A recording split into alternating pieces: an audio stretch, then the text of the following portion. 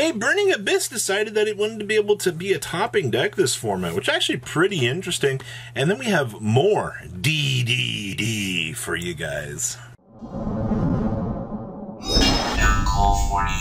I'm betting 30% of you guys have not smashed the living crap out of that subscribe button. Smash it so we can climb up, you guessed it, the 100K ladder here. The first one we're going to be looking at is Burning Abyss. Now, Burning Abyss is actually, I think we were mostly used to seeing the trap version of this deck, where you basically just set all of the traps in the world, use your Dantes. It's basically your little floating gimmick, all things considered here.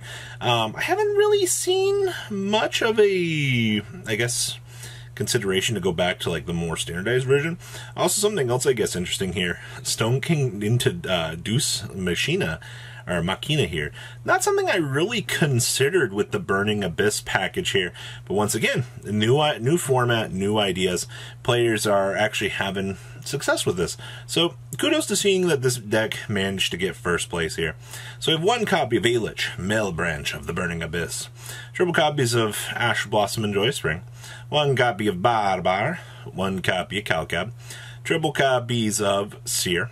Triple effect value. This is going to be especially important right now, considering, you know, one Lubellion or any of the other potential cards that your opponent can make and just kind of poop on your field at the beginning of it. So definitely need that.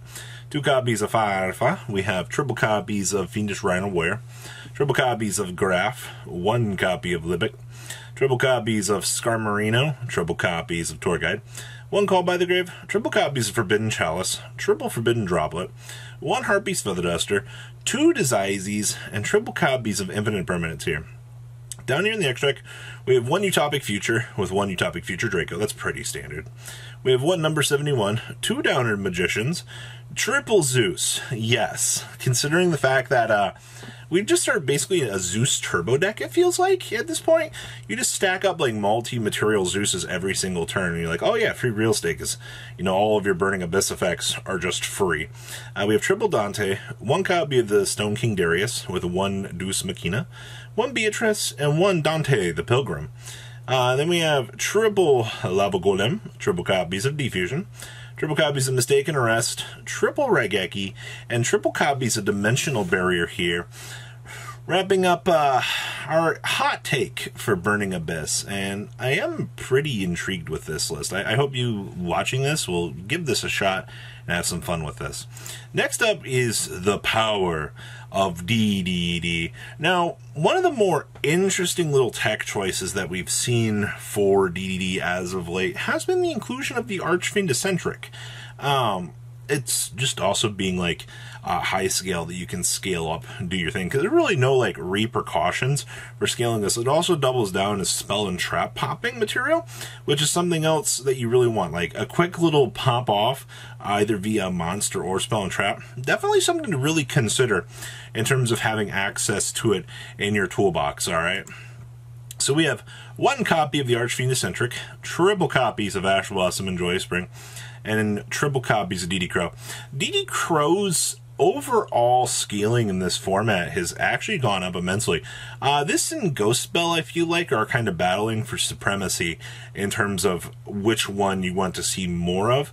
But I will say I do think that the Crow has a lot more application versus something like Sword Soul, because you can hit, you know, your opponent's key stuff out of the graveyard before they can fire off a 10E effect, for example. So that multi-purposing aspect is kind of what you want to value a little bit more. We have triple copies of DD Griffon, one copy of Lamia, one Necro Slime, two copies of Orthros, triple copies of Savant Copernicus, triple copies of Savant Kepler with one Thomas Tank Engine, triple copies of Swirl Slime, one Vice Typhon, one Abyss King Ragnarok with one Rage. Then we have one Called by the Grave, triple copies of Dark Contract with a Gate, one Dark Contract with a Swamp, one for one. Then we have triple Small World. One interesting thing with this being in here now, we can bridge the gap with it even easier to get more searching options for our deck, which is actually pretty cool. I don't know if I would have considered Small World much in this deck, because Pyre's map just kind of fills the bill a little bit easier. But you know what? More options and more utility for this deck does not seem like a bad thing whatsoever. We have one Headhunt, one copy of Dark Contract with Eternal Darkness, and 2 copies of Infinite Permanence here. Down here in the extract, we have triple copies of Abyss King Gilgamesh, because you will step through 3 in some combos. We have one Zeus, one copy of Kaiser, one Big Kaiser, one Marksman King Tell, 2 copies of Big Ol' Makina, one Cursed Siegfried, one Baron, one copy of the Oracle King Yark. I know a lot of people kind of cut this, so to see that this is back in play for a list is very nice. We have 2 copies of Genghis and 1 Super King Genghis. Side deck here we have triple Droll Lockbird, triple Space Rock, triple Gamma, triple Token Collector, 1 Driver, and 2 copies of Night Beam here, wrapping up our little DDD list for you guys. Next up here is Salamangreat. Now, Salad has been gaining a lot of popularity as of late. I think that this has been one of the, I would say, more interesting decks that players have been having success with out here. You know, especially now that Circle's back at 3. I mean, Mirage Stalio's at 3. You really didn't play more of this, but for some reason that's kind of the general consensus across the community is, oh no, like, we got to bring this back in more capable numbers at this point in time. So, all real things considered here, Salamangreat still looks very standard on paper here. So we have triple copies of Ash Blossom, Enjoy a Spring. Triple DD Crow, once again, you're seeing that Crow stepping up here and doing what it does best. We do have triple copies of Droll and Lockbird for this. I'm still not a super big fan of Droll and Lockbird right now. I do understand, like, there is some searching functionality that you get out of, or preventing, with having this in the main deck, but it's just that, it's interesting. We have 2 copies of Effect Veiler, triple copies of Lady Debug, triple copies of Parallel Exceed, 1 Salamangreat Falco, 2 Foxies, 1 Gazelle, 1 Jack Jaguar. We're playing 1 copy of Mir. Oh my gosh, I haven't seen that in a while. We have triple copies of Spinny, 2 Sign Up Mining with 2 Droplets, triple copies of Salamangreat Circle, 1 Sanctuary. We have 2 Wills, triple Imperm, 1 Rage, and 1 Roar. Down here in the extract, we have 1 Update Jammer, the 1 Transcode Talker, and the 1 Splash Splash. We have triple Sunlight Wolf, 2 copies of Balinix, 1 Lingariba, 1 Heat Soul, 2 access codes. That's actually interesting. The fact that this looks like it could be a sub option that comes up for something that you're going to need is actually kind of interesting. We have 1 Mirage Stalio, 1 Dugaris the Timeless. That's actually something else that's kind of interesting. I hadn't really considered. Then we have 1 Baguski here. Side deck here we have 2 Lancia, 2 Phantasmes, triple Nibiru, 2 Token Collectors, 1 Abyss Dweller, 1 Called by the Grave, 2 Cosmic Cyclones, and 2 copies of Twin Twisters here, wrapping up our Salamangreat list. Still seeing Mir in this is very interesting. I also, like I said, this Dugaris, the Timeless, being able to stack up for like a dual revive or, you know, doubling the attack of something so you can close the game is actually a very, very important resource. I don't think a lot of Salad players have really considered this as an option card at this point in time.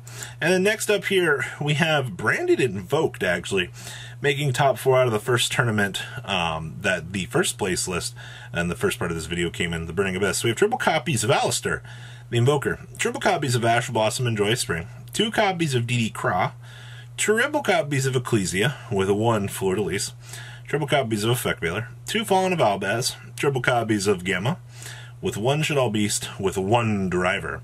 Then we have triple copies of Brain Infusion, 1 Called by the Grave, 2 Invocations with triple Magical Meltdown, 2 Nadir Servants, 1 Terraforming. There's the 2 Talents. I'm glad to see that Talents is back in rotation right now, kind of proving to us that this card is really good. We have 1 Dogmatica Punishment, triple Imperm, and 1 Schism. Down here in the extract, we have 1 Secure Gardena, 1 Almirage, 2 copies of Titaniaclad, 1 Mirjade, 1 Lubellion, 1 Rasian with 1 Purgatrio, 2 Macabas, 1 Aguades, 1 Anentis, 1 Winda, 1 Apclone, and 1 Albion. Side deck here we have triple Token Collector, Change Your Heart. You've seen not a lot of Change Your Heart this format. Like I said, I think Change Your Heart will just be one of those cards that when players do opt to play it, you got to hard draw and see it. So siding it in certain situations will merit its value, but at the end of the day, I don't think this is anything too crazy.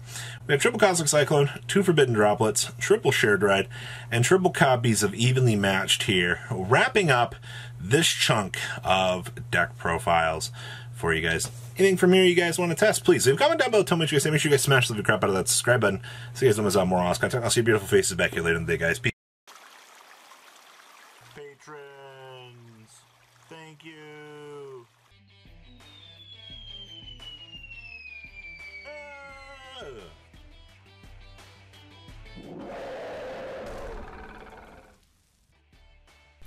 Thank you so much for watching. Check out these other videos.